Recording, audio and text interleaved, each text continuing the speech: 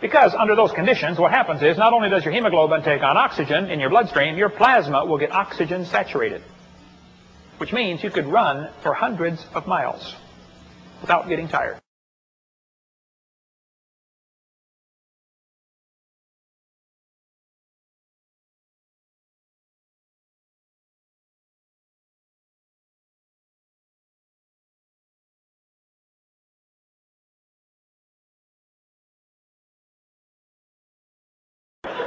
I think before the flood came, things were just a lot different, okay?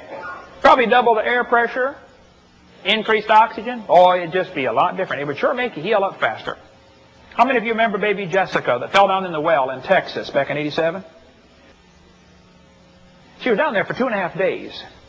It was an amazing rescue. When they finally got her out of there, lots of her body had turned black from lack of circulation.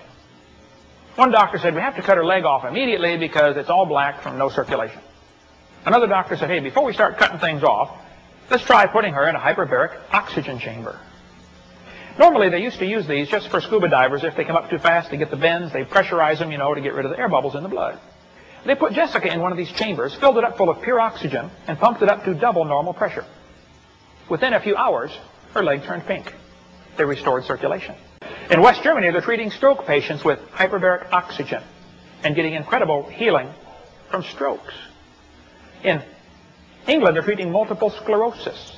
Many diseases around the world are now being treated with just hyperbaric oxygen, adding air pressure, finding unbelievable results. Probably the whole world had that before the flood. You wouldn't need a chamber. The whole world, you're living in it the whole time. In India, they're treating leprosy with hyperbaric oxygen. Here's a kid being treated for cerebral palsy with a hyperbaric oxygen hood.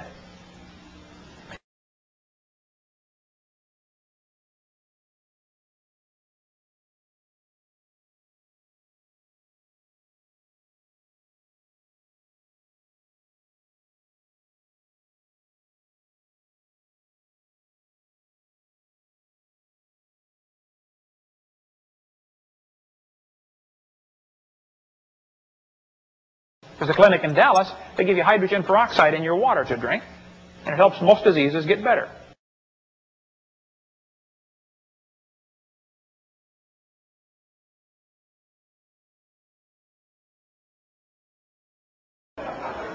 Dr. Kimori in Japan started raising tomato plants with a special filter that filtered out UV light. He got a machine that follows the sun all day, and it sends light down, fiber optic cable, and he sprays light on his plants. They set it up for Expo 85 in Japan over there, and someone told me that he also pressurized carbon dioxide to the stem of the plant. I haven't been able to verify that, but I've had several folks tell me, yes, that's correct, but I've searched and I can't find the facts. I was in Japan, didn't get to talk to them. But see, plants breathe CO2. And if you can pressurize carbon dioxide to the plant, of course, they're going to get more of what they need to grow faster.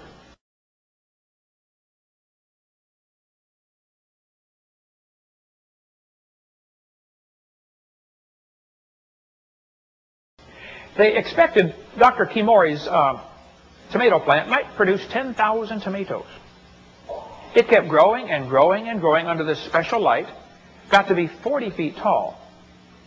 When it was 2 years old, it was only 16 feet tall and produced 900 tomatoes.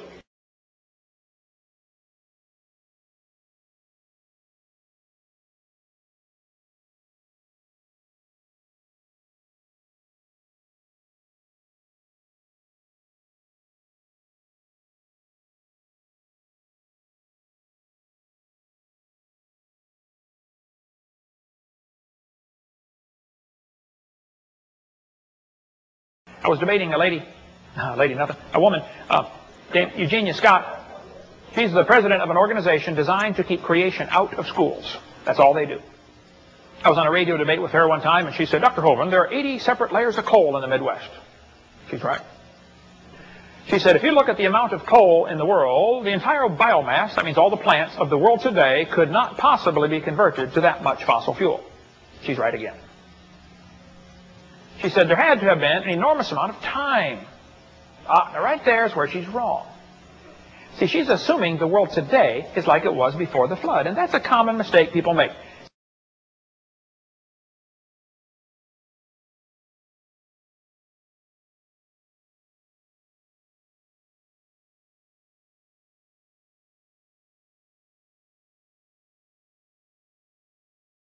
One professor said, Hovind, if there was a worldwide flood, where did it all go? Where's all that water? I said, well, it's still here. It's out in the oceans. They're huge. There's enough water out there right now to cover the earth 1.5 miles deep everywhere.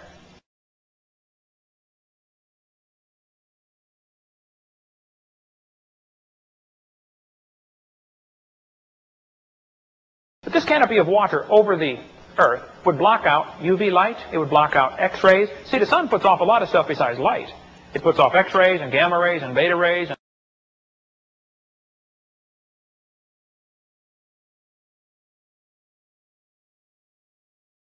X-rays particularly are dangerous.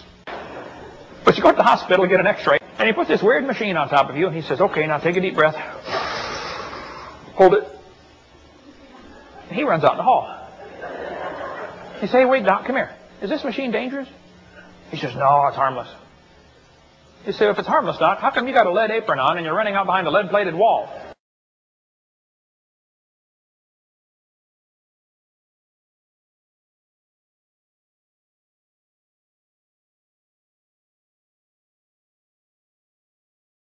The sun is X-raying us every day of our life, except on cloudy days, because water stops X-rays.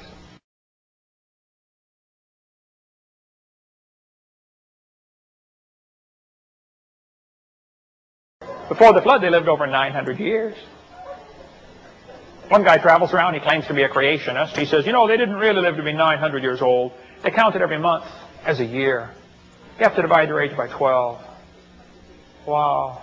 That's an even bigger miracle. You know, Enoch was 65 when he begat Methuselah. Two of these guys were 65. Let's see, divided by 12, he's 5.5 when he became a daddy. I don't think so. No, they were living to be 900. Yes, they really were. Okay.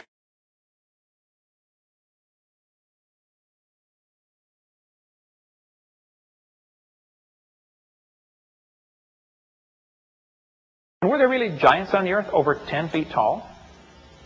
The Bible says there were giants in the earth in those days. I think it says that because there were giants in the earth in those days. Here's me by Robert Wadlow, tallest man in this century. That's a statue. He died in 1940, but he's almost 9 feet tall, 8'11 1/4. There's Robert with his dad and his brother. Family portrait. Big fella. Robert was 5'6" when he was 5 years old. When he was 12, he was the world's tallest Boy Scout at 7'4". He weighed 500-some pounds. Doesn't look fat, does he? We would say, man, that guy's gigantic. Well, I think maybe before the flood they got even bigger than that. Here's a skeleton of a man, 11 feet, 6 inches tall. Well, long, not tall. He's laying down now. But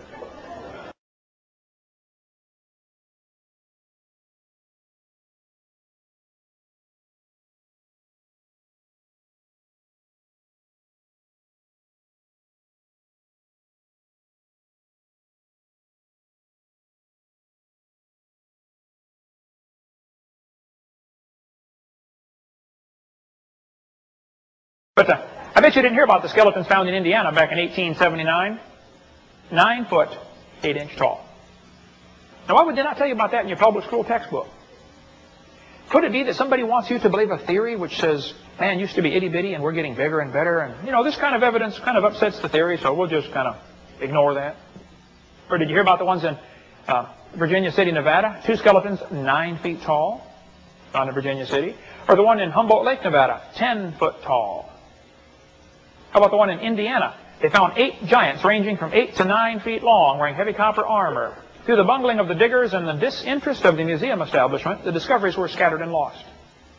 Why would the museum not be interested in 8 and 9 foot tall skeletons? How about the 12-foot skeleton found by soldiers in Lompoc Rancho, California? Or the 12-foot skeleton found in Tucson, Arizona? The guy had 6 toes, a long hair, and a bird-shaped headdress.